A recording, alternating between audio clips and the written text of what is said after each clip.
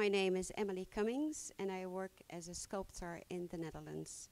I have been invited to exhibit my work in the Cancun Vision Art exposition, which I feel is a privilege, and I was immediately very intrigued to come here. I have been exhibiting my work at other international exhibits in Torino and in the Biennale in Florence, and I have numerous works outside of the Netherlands also. I have been working for about 30 years as a sculptor, and my medium has changed from ceramics more to bronze, although I do really still work in ceramics, which is my original material that I've been taught in. Art for me is an affirmation of life. It is something that I find myself in. It is something that I truly enjoy, and it's something that really brings me back to myself. I do like to communicate with people, although it is sometimes in words it's more difficult than it is in sculpture. I think that art for me is creating art for me is lovely, because it's a place where I can be all by myself, where I can feel what I want to tell the world, and where there is no compromises, because art does not compromise. It is there. It's the material that tells you what to do. I usually work with my eyes closed initially, and I make sketches of what I think I want to make. It always turns out differently, bigger or smaller or different, in a different position. I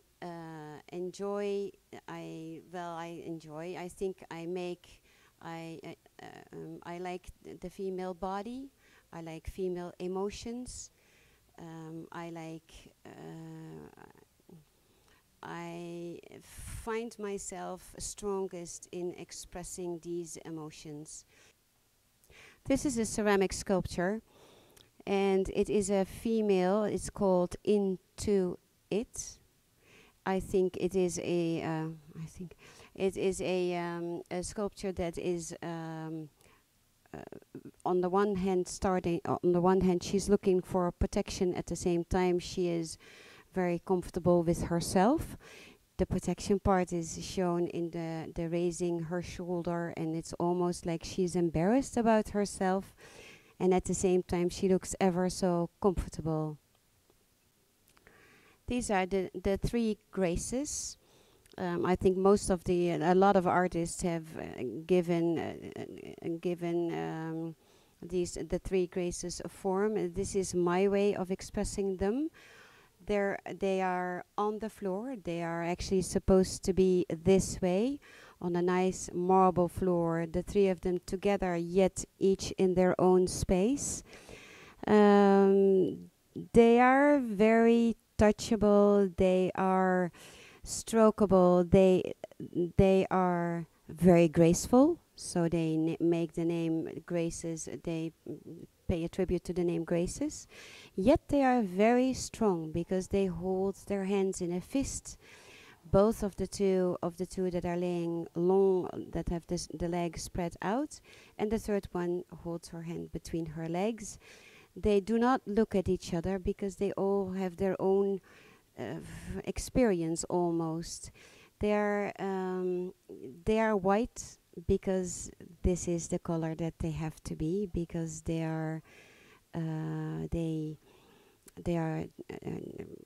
have challenging poses. At the same time, it should be almost like virgin white because it's more mysterious.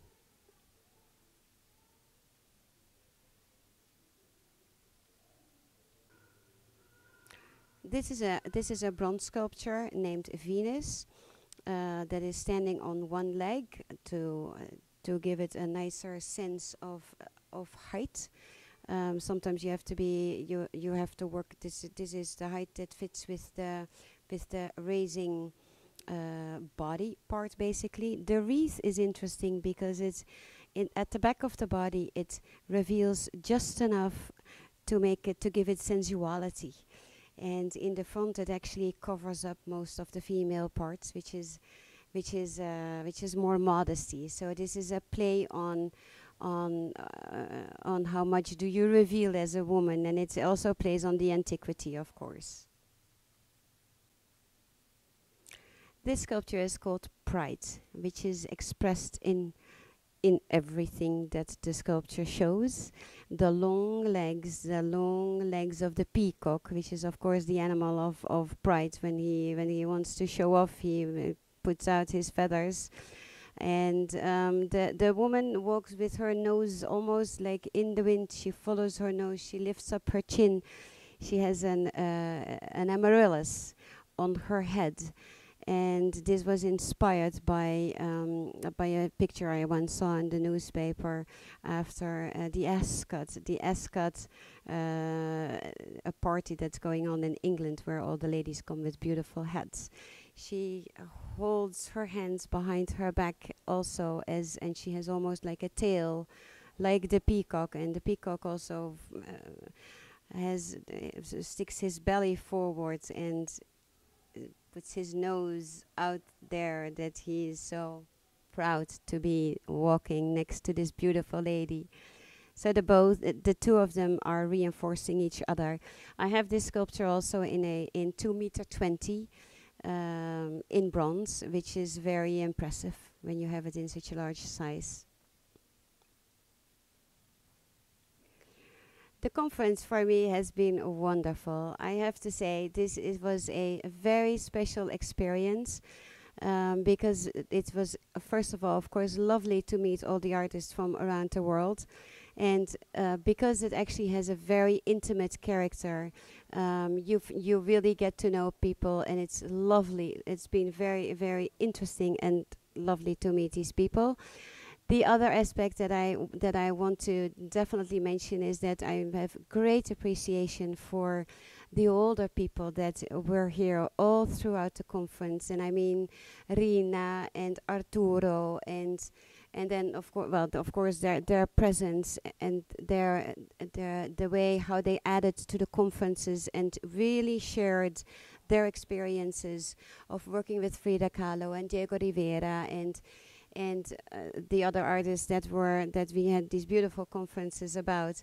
The fact that they were here around us and embracing us as artists has been very, very special for me. I have a special thanks, of course, to Gregorio Luque, because of the wonderful way how he presents the conferences and how he always engaged us in what he wanted to tell us. And every day I looked forward to being there at 8 o'clock. And I came with an empty book, but it is more than half full because I didn't want to miss anything that he said. And I will definitely read over when I'm at home. I will read back what he has told us, and I'm very much looking forward to coming back in 2000. What will it be? 2010, when it hopefully will be organized again. And I'm very thankful for the way how people presented the work, and how you bring in your own contribution, yet at the same time people were very helpful to do things for you. So for me it's been a very good experience, and I would love to come back.